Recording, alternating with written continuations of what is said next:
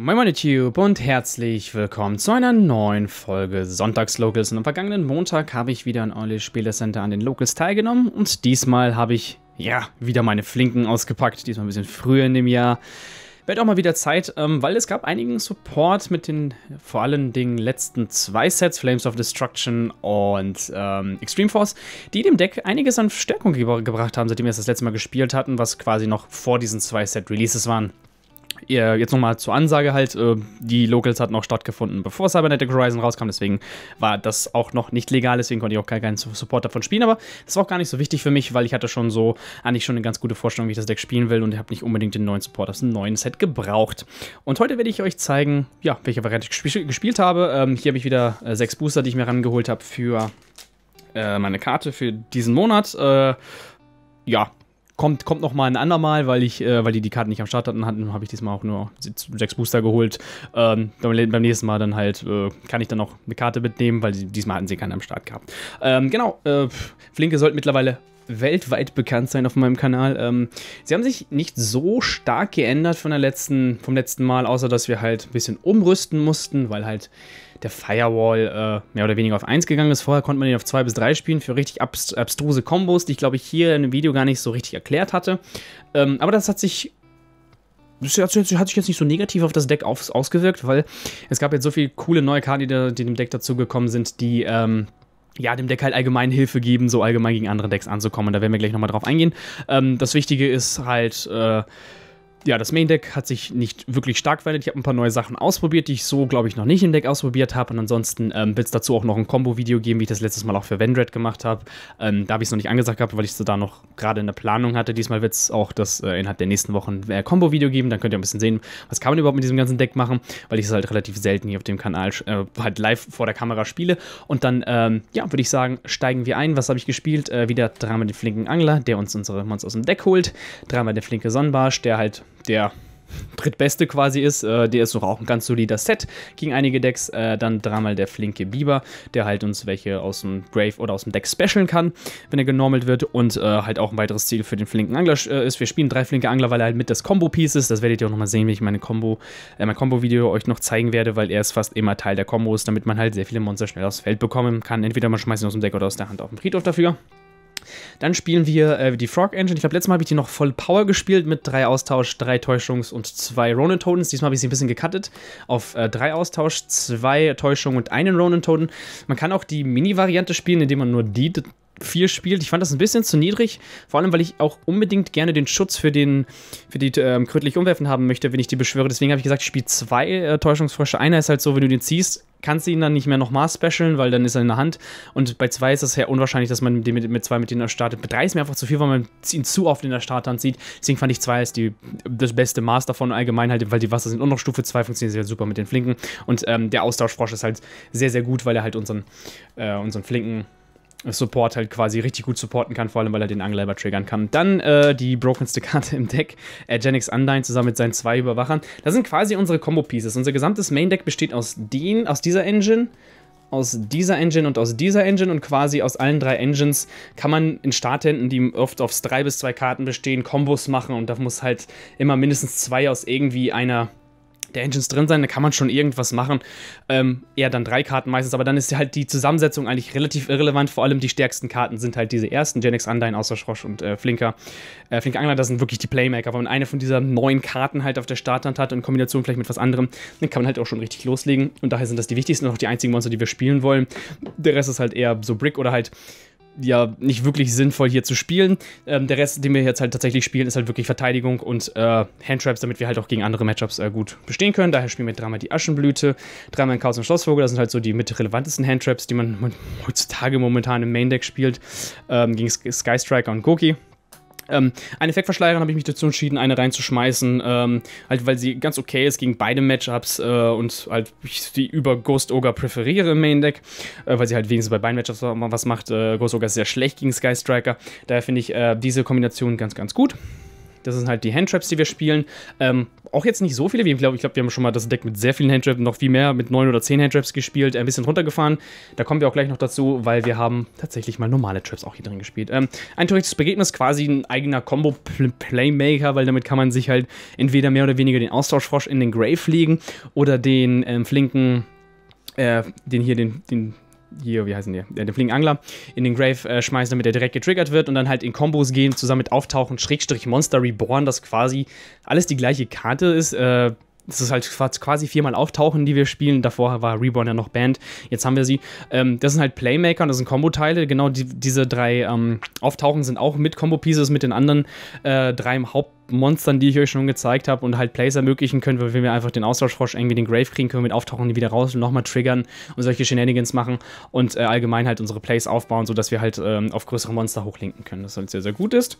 Und dann, wie auch beim letzten Mal, 3-mal Sündenbock als quasi Comeback-Karte, die wir dann halt einfach in der Endphase aktivieren können und dann für Borrowload oder irgendwelche anderen Plays gehen können. Dann noch weitere Traps bei uns, eine unendliche Unbeständigkeit statt der zweiten Effektverschleierin. Das ist quasi die Effektverschleierin, die wir drin spielen. Es kann auch genauso gut eine Effektverschleierin sein oder was weiß ich, Ghost Ogre, was man haben will. Ich habe mich jetzt für die unendliche Unbeständigkeit entschieden, weil ich fand die jetzt ganz gut flexibel und weil sie halt spezifische Karten halt outen kann, wie Called by the Grave, die kann davon halt nicht getroffen werden, was halt sehr, sehr gut ist. Und dann spielen wir wirklich oldschool wieder 3-mal feierlicher Schlag und einmal das feierliche Urteil. Die Warning habe ich rausgelassen, weil das mir dann doch zu viel Life-Points und weil sie mir auch ein bisschen zu wenig flexibel ist. Das ist das erste Mal, dass ich wirklich Hardcore-Head-Trap spiele. Ich glaube, das einzige Mal, wo ich mal eine Trap gespielt habe, war ein Treacherous Trap Hole ganz am Anfang im Jahr 2013, wo ich dann die als einzige Trap gespielt habe. Jetzt habe ich mich dafür entschieden, weil das Deck eigentlich gar nicht viel braucht, um anzufangen mit 1 bis 3 Karten. Man kann auch einfach mit einem Dupe-Frog-Set oder mit einem Flinken Sonnenbarsch-Set und halt ein paar Traps zu setzen, kann man auch ganz gut anfangen. Das ist nicht so schlimm.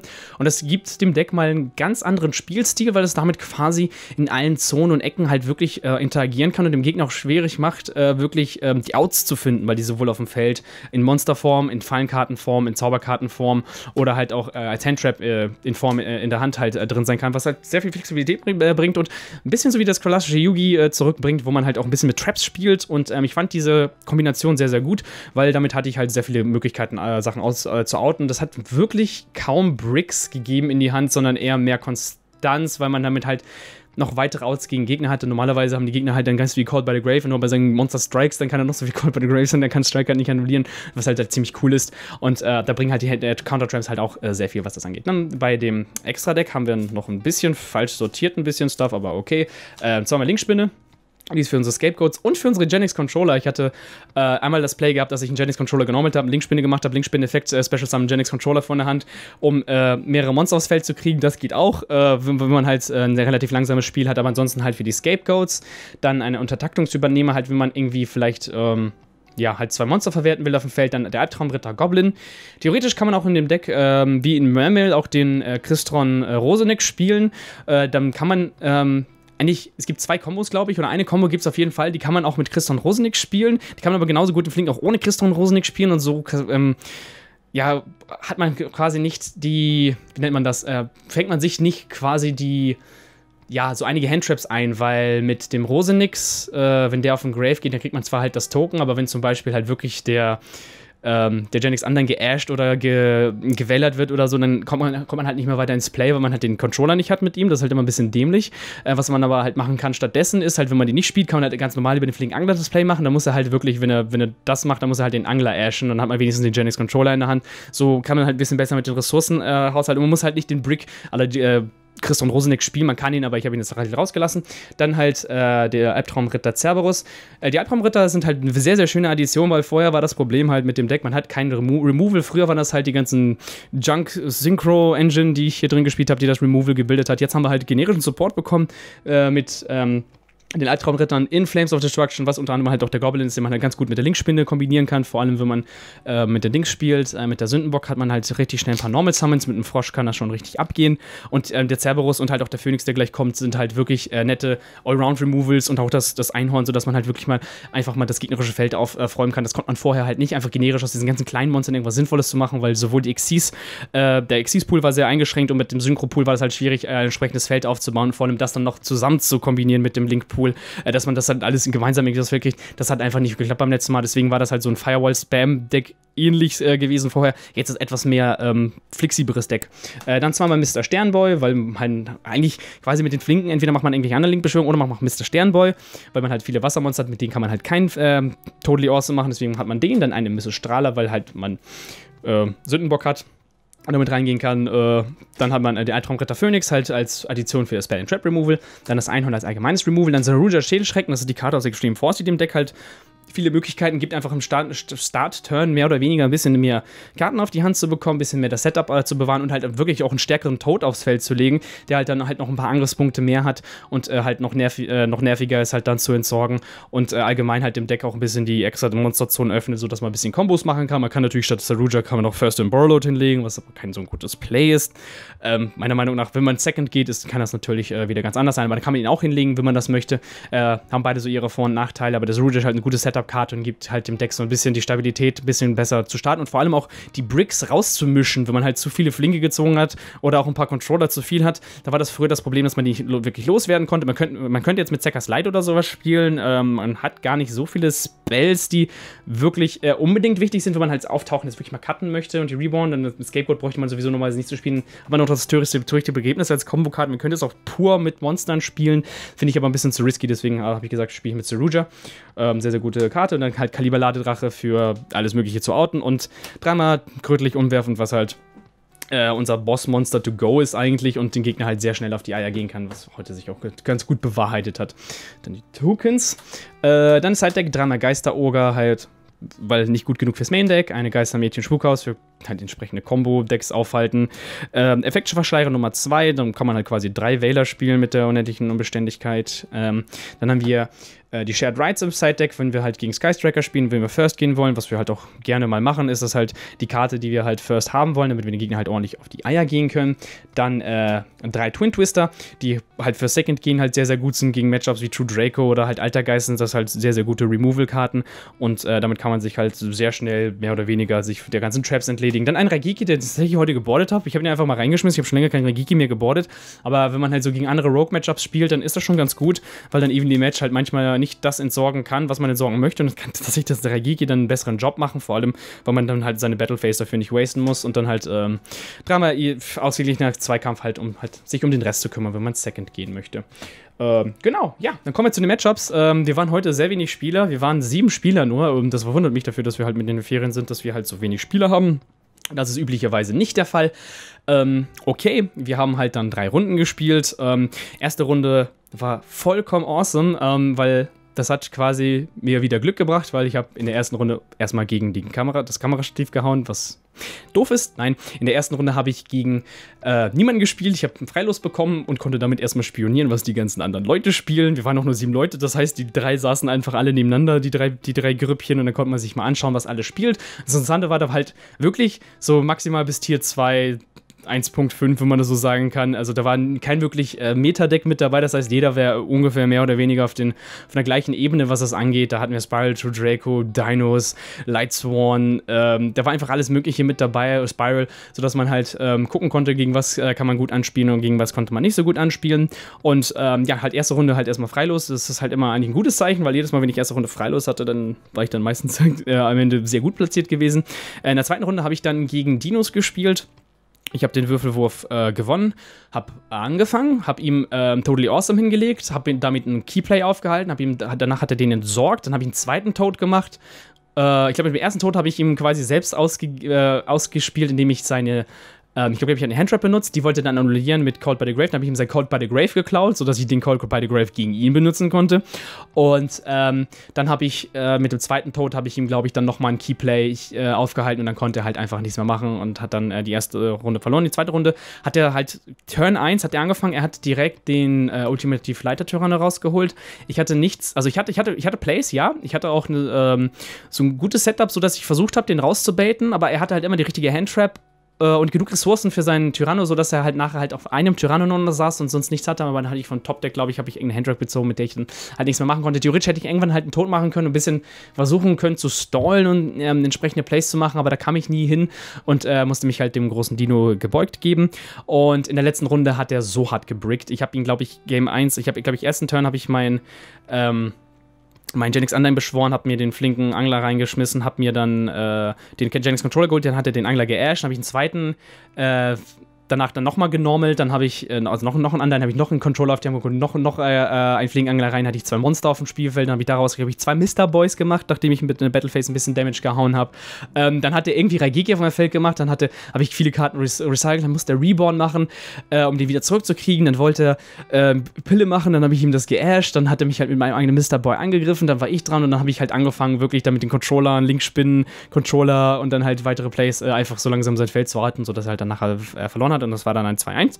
Und dann ging es in der dritten Runde im Finale gegen True Draco. Erste Runde habe ich, glaube ich, einen fatalen Spielfehler gemacht. Ich hatte eigentlich eine gute Hand dafür, dass ich bin halt Second gegangen, weil ich wusste, dass der Gegner True Draco spielt. Ich hatte, glaube ich, 2 Ashes und eine Droll. Und ich glaube, ich habe ihn gedrollt auf seinem Spielzug, sodass er nicht viel machen konnte, außer halt eine Trutbeschwörung zu machen. Aber ich habe in meinem Spielzug, glaube ich, nicht die Maiden geasht, als er gesucht hat, um sein Metaltron rauszuholen, um den ich dann nachher nicht rumkam. Ich glaube, das hätte aber trotzdem im Endeffekt kaum einen Unterschied gemacht, weil er genug Draw-Karten hatte, sodass er halt im Endeffekt irgendwann doch durch meine Ashes durchspielen hätte können, mehr oder weniger hart durchspielen konnte und er halt im Endeffekt trotzdem das hätte hinlegen können. Game Nummer 2 habe ich ihm die Keyplays, glaube ich, habe ihn einmal Diagram, glaube ich, geogert und ich glaube, ich habe ihn einmal gedrollt, sodass er nicht wirklich in sein Spiel reinkam. Ich habe ihm Tod hinlegen wollen, musste ich aber nicht. Ich habe nachher dann, glaube ich, nur einfach einen Mr. Boy gemacht und der hat einen Beatdown gemacht und hat das Game verloren. Game Nummer 3, ja, ich hatte ein paar Handtraps, die konnten ein bisschen was aufhalten. Ich glaube, ich habe ihm den Draw gegeben, sodass er nicht seine Demise auflösen konnte oder nicht benutzen konnte und halt mir einen Zug gegeben hat, aber ich konnte halt nicht genug hinlegen, weil er genug Traps hatte, um mich aufhalten zu können und dann hat er mich so langsam rausgeholt, bis er dann halt irgendwie alle 3 Mini-True Dracos draußen hatte und damit mich halt mehr oder weniger unter Kontrolle hatte und mich dann damit dann halt dann besiegt hat.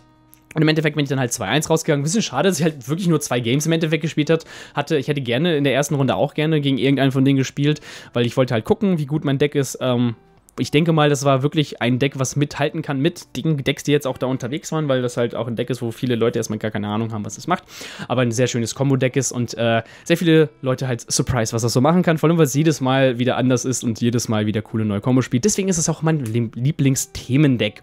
Und ja, mehr habe ich dazu, glaube ich, auch gar nicht mehr zu sagen. Wir haben noch die Packs. Dadurch, dass ich am Ende 2-1 durchgegangen bin ich Zweiter von 7 geworden. Das heißt Platz 2. Sehr gute Platzierung. Wie gesagt, wenn ich zuerst Freilos habe, dann läuft das meistens ganz gut auf der Locals. Und diesmal habe ich Platz 2 gemacht. Ich habe jetzt ein OTS-Pack und zweimal Cybernetic Horizon. Das OTS-Pack war das Teilnahme-Pack. Ich nehme an, dass wir keine Ultimate ziehen, weil die ziehen wir halt niemals. Und dann schauen wir mal an, was wir dann bei Cybernetic Horizon haben. Stachelfee, Buch des Lebens und göttliche Bestrafung als Super Rare. Haben wir Cybernetic Horizon. Apropos Spoiler, in 2 Wochen wird es die nächste Sonntags Locals Episode geben, die wegen dem Set stattfindet. Welches Deck es sein wird, das könnt ihr euch mal selbst zusammenreimen. Ach, komm schon, warum will er das nicht so aus dem Pack nehmen? Crusadia Arborea, Crusadia Draco, Wiederherstellungspunkt Wache, Kreuzen als Rare und dann haben wir Crusadia Maximus als Super Rare, metaphysischer Köderdrache, Crusadia Regolex, Ballistentrupp und Crusadia Reclusia. Kein so schlechtes Sneak-Pack, ehrlich gesagt. Das ist not bad für die Sneak gewesen. So. Dann nächstes Crusadia Draco, Goki Moonsault, Crusadia Stärke, Mini-Kaliber-Drache, Tiefes Grab als Rare und winziger Hexenlehrling. Das finsteres Monster unser Mr. Boys. Cyberdrache 4, mythische Institution und Ruin-Engel des Vergessens. Okay, dann bin ich auch schon damit durch. Ja, das war eine sehr, sehr schöne Sonntags-Locals-Episode. Hat mir sehr viel Spaß gemacht, heute mit dem Deck zu spielen. Und ich werde jetzt einige Decks auspacken. Jetzt mit dem Release von Cybernetic Horizon werde ich einige Decks ausprobieren. Einige Sachen probieren, mal zu sehen, ob das ganz gut funktioniert oder nicht. Bis es halt zu den nächsten Sets kommt. Daher hatte ich halt in den letzten Wochen halt auch ein bisschen Pause gemacht, weil wir halt nichts Neues hatten. Jetzt haben wir wieder was Neues, da können wir einiges auspacken. Daher freut euch schon auf die kommenden Wochen, beziehungsweise erstmal in 2 Wochen und dann schauen wir mal, wann es danach danach weitergeht. Das war's dann hier von mir und ich hoffe, wir sehen uns dann beim nächsten Mal wieder. Und nicht vergessen, nächste Woche, dann irgendwann in der Woche gibt es noch das Kombo-Video zu dem Deck. Bis dahin, tschüssi.